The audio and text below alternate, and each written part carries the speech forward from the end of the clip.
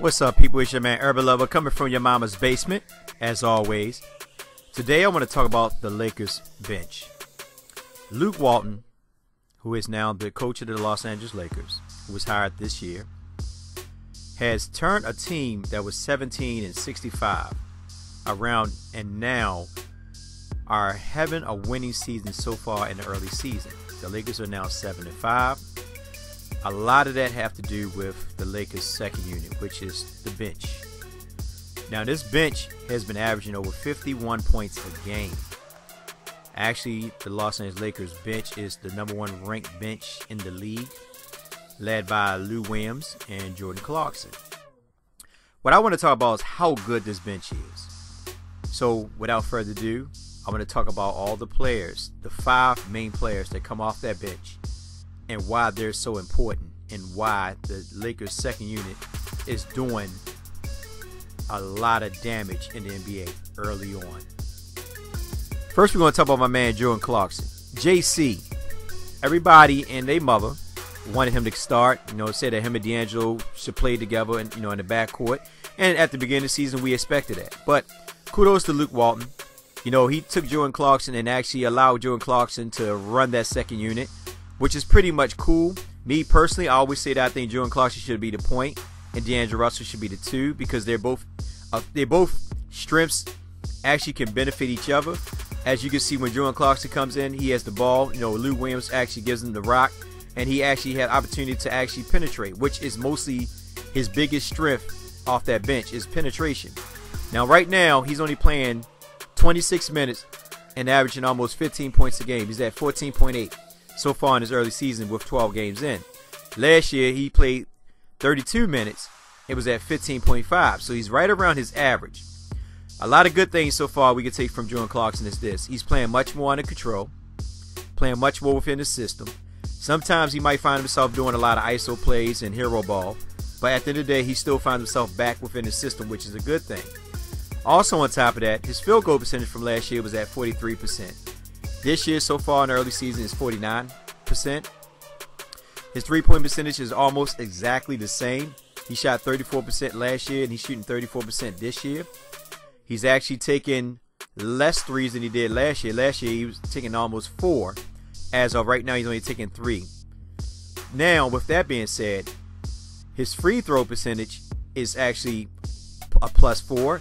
Last year, he shot 80%. This year, he's shooting 84%. So that's a big plus. Also, his two-point percentage.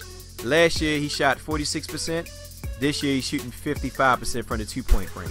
Like I said before, his strength is actually getting in that paint and his little floater and his little sinker that he does. And he has a tendency to break players down and go to, and drive to his left or right. He's a switch hand. He can do whatever he can if he wants to when he gets in the paint. So Jordan Clarkson has been effective so far coming off that bench. Also on top of that, he's averaging 2 assists. He's almost averaging 2 steals with 1.7. So Jordan Clarkson right now is playing pretty good at a high level coming off that bench. So I'm happy about what's going on with Jordan Clarkson, and I hope that he keeps it up. Next we have up is Lewis Williams. I call him Dr. Will. Others call him Sweet Lou. This guy has defeated all odds, and so far in his early season, this is his best season yet. Luke Walton has utilized this guy, and all the naysayers, including myself, who said that he should be traded not according to his skill, but based on the point of his strength, which is his height. He's 6'1", and a lot of people was like, including myself once again, would say, well, at 6'1", he can't play the 2. So Luke Walton has made him a combo guard, where he actually is playing the point. But with Brandon Ingram bringing the ball down, it makes it more sufficient for him and Jordan Clarkson to be more effective in the backcourt. And when they play defense, he actually matches up against the opponent's point guard, while Jordan Clarkson will play the shooting guard of the opponents. So this has been a good matchup for Luke Williams. And one good thing I can say about Lou Williams is this. Number one, right now he's getting only 22 minutes. He's shooting 44% from the field. His career is 41%, so he's definitely up. His three-point percentage is way up. He's an average 34% three-point shooter. He's right now averaging 39%, close to 40. His free throw attempts are 83. He's a career 81%. His assists is up 3.5 compared to his 2.9. Rebounding up by a shed of a percentage, 2.2 compared to 2.1. Steals of 1.5. And he's averaging 15.6. He's actually the second leading scorer on the Lakers team. One thing I like about Lou Williams is this. Lou Williams is a streaky player. He is not afraid to put up big shots in big moments.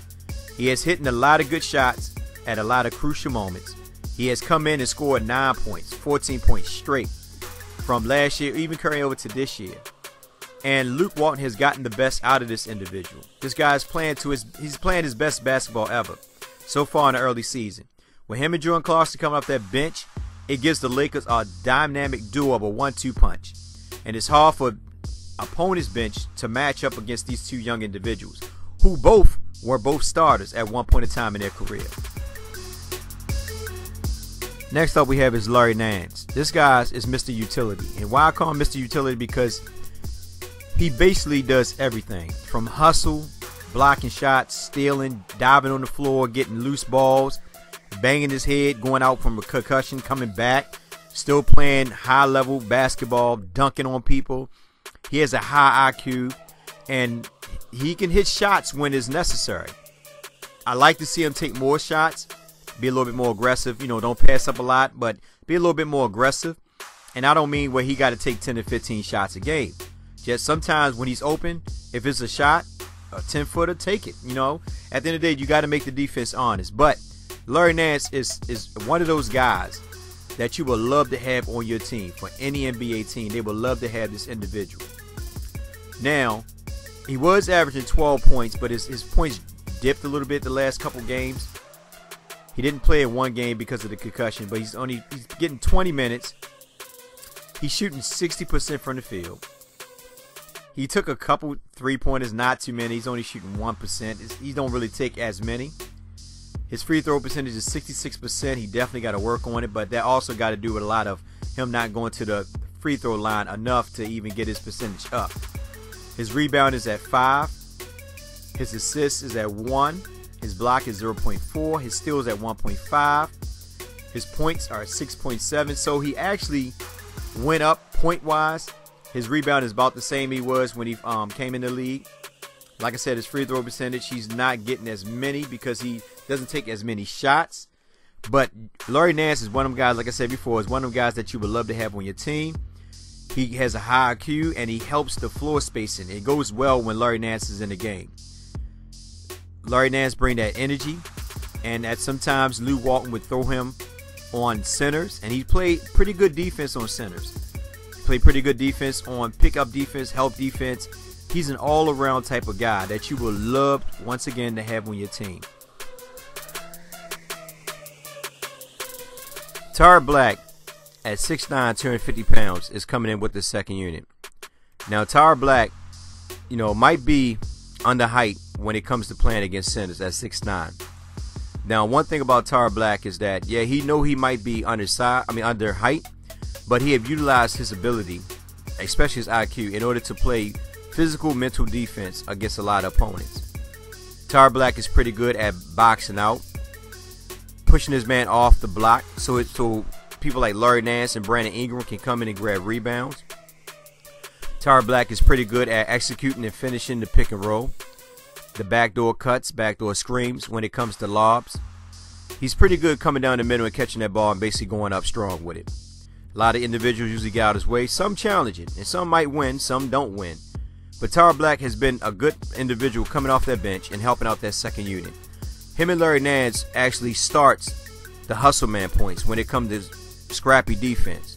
These two individuals lead the way when it comes to diving on the floor for rebounds, playing physical D, going up contesting shots, up-tempo style of play, stealing, getting in the paint, you know, doing whatever they can in order to help that second unit overcome many odds. And Tara Black, like I said before, based on his height and everything, has still shown that he belongs. A lot of individuals will say that he shouldn't play center. Me as well. At one point in time, I say he shouldn't play center. But then we have to look at the matchups. Certain matchups Tara Black favor. Some matches, he might not favor, but he still found ways in order to help his team win. Coming in last but definitely not least, we got Brandon Ingram. Now, Brandon Ingram comes in at 190, 6'9". A lot of analysts would say that he's too small and he definitely need to bulk up. I agree to a degree. You don't want him getting too big because then he loses his foot speed. Now, all that Brandon Ingram does have to do is work on his upper strength and his lower strength and only pick up a little bit of weight, at least get to like 225. That'll be pretty good at his height and at the position that he plays. Now, even at that small frame, Brandon Ingram has been playing pretty good defense. He has held his own against opponents. He has made opponents very uncomfortable when it comes to taking shots because of his frame and his width. Now, one thing about Brandon Ingram is that he's 6'9" and he has a long wingspan. So a lot of guys that try to take shots over him, Brandon Ingram can get back, play pretty good defense. Even if they blow past him, he still can get behind him and use his long wingspan to alter their shots into the point where they either miss a layup or he might get a block on him. Brandon Ingram has come off this bench with that second unit as being a point forward, almost similar to what Scottie Pippen and LeBron James as of now are doing. He played pretty good at that position. He comes down, he brings the ball over the floor, he gets the other guys set up. He runs the transitional offense pretty decent, the up-tempo type of style they play. He comes in with a lot of energy, and like I said, even at his small frame, he plays according to Luke Walton's system.